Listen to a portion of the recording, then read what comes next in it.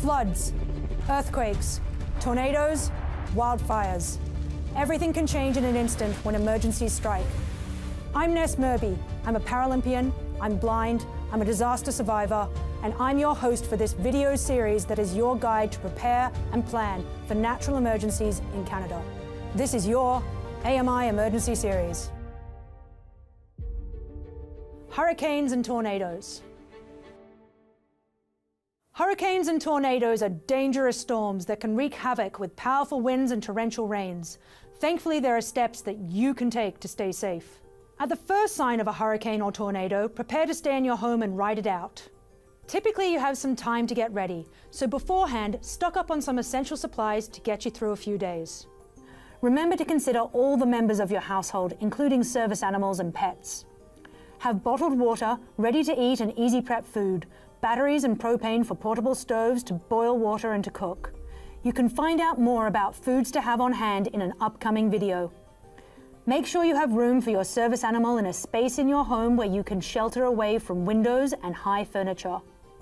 If you're facing a tornado, the basement can be your best choice. But hurricanes bring the risk of flood, so be prepared to move if you find water starting to fill your space.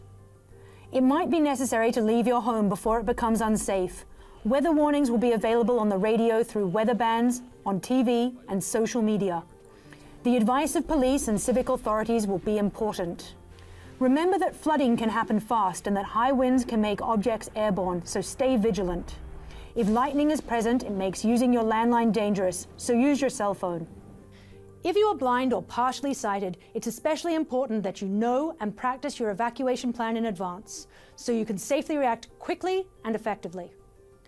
If you have a service animal, tell your planned evacuation shelter about them in advance.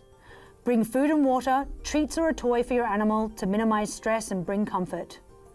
After the storm, it's important to have your home carefully looked over, perhaps inspected by a professional. Carefully assess for hazards and damage.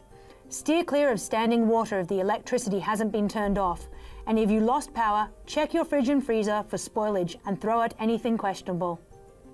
If you're unable to see well enough to assess the damage safely, contact a neighbor or use one of the real-time, real-person description apps such as Be My Eyes. We'll talk about other apps in a later video. Be sure to have your grab-and-go kit and home kit ready for these unexpected disasters. Find out about what goes in your kit and how to stay safe in emergencies. Watch the complete AMI Emergency Series at ami.ca, on the AMI TV app, and at the AMI YouTube channel.